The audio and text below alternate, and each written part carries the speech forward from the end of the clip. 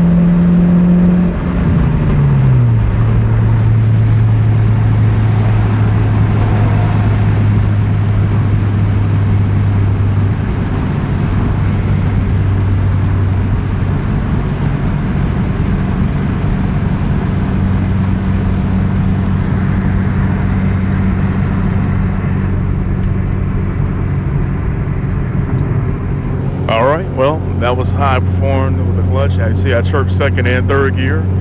It's great. I don't do that often, and I probably won't do it anytime soon. Alright, well, this is Albie, and I'm out. Later.